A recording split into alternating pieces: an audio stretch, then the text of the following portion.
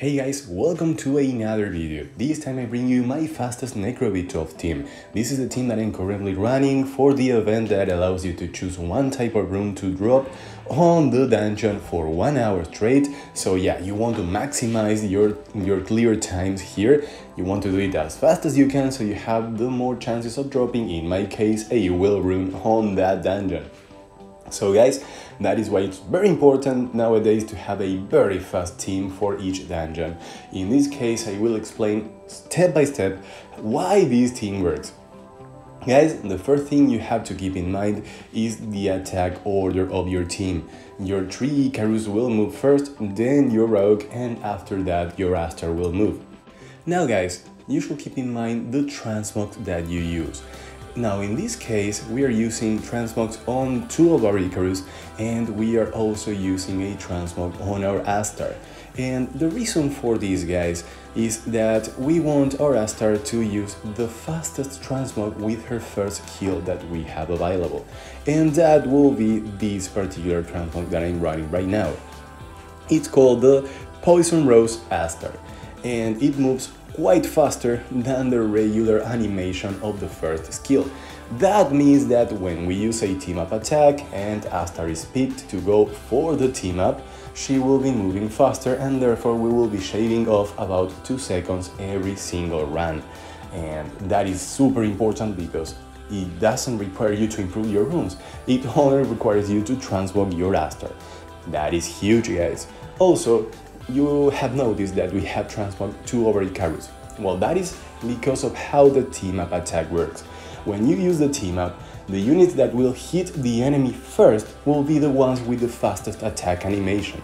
Therefore, the transmog, which provides a faster attack animation, has to be applied on the 2 Icarus that have higher accuracy and maybe lower damage. Therefore, you want your strongest Icarus to move first so that you give him the chance of the other 2 defense breaking and therefore maximizing the damage that you deal. And that is why your Rogue is not transmog either. You want your Icarus to defense break, and then you want your Rogue to make full use of that defense break by destroying the enemy and hitting really hard. Guys, that is the same concept for the Dragons B12 Icarus team.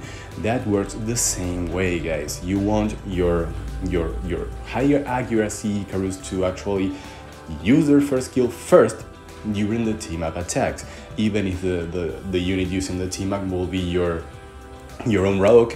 Then you also want them to actually use their first skill first so that they get a defense broken opponent. Doesn't matter if you actually take 2 of them or not, because here you have the chance of not taking all your Icarus when they use the team-up. They can even take 2 of the damage dealers. However, if that was the case, guys, you should not worry too much, because you will have 2 super strong damage dealers attacking, and the defense rate will not be that important unless you're going on to one of the bosses, onto the mini boss or maybe the final boss. Well, you want the defense rate to land, because that will be crucial for your run to end below 35 seconds. Now guys, about the build. Well, you know that your 3 Icarus should move first, then your Rogue, and then your Aster. Your 3 Icarus should be built exactly the same as you did for your Dragons B12 team, so that you can easily interchange them on both teams. Actually, you can use the exact same units. However, guys, if you are lacking damage here, you can run artifacts with damage on Dark, because here you have Dark enemies in the waves. Unlike it happens on Dragons B12, that you have neutral enemies on the waves, which are the crystals. Right here you have crystals, but you also have the strong units here, the golems, that are dark element, and you want those ones to go down as fast as possible, because the crystals are kind of easy to kill, but those dark golems, those are the troll makers in this run.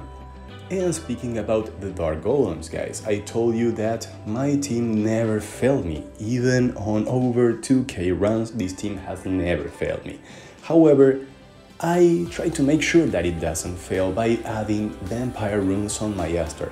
I gave her the highest possible damage I could on 100% crit rate on Vampire runes to my Aster, and I added additional damage on Dark on her as well. also on my artifacts I ran additional damage on team-up attacks. That's it guys, on co-op attacks. I want my units to have that as well, because that will almost always be on use guys, since here we will most of the time be running our team-up attacks. However, damage on dark is very useful here as well. So if you have an artifact with that, then please go for it. Guys, your rogue should not be on vampire. That is not mandatory guys. You can run your rogue on a fatal set or on a rage set or even on a broken set. In my case, I decided to go for one of the strong damage sets, and I added a fight offset so that I can actually give more damage to the rest of my team as well. But you know, I gave him very good runes for this particular dungeon, and that is considering that we don't need that much speed here in order for the clears. And of course, the speed lead on water will actually help us tune our Icarus so that they can move before the rest of the team. So guys, that is pretty much everything I should tell you about this team, and these are the results of rounds of 10.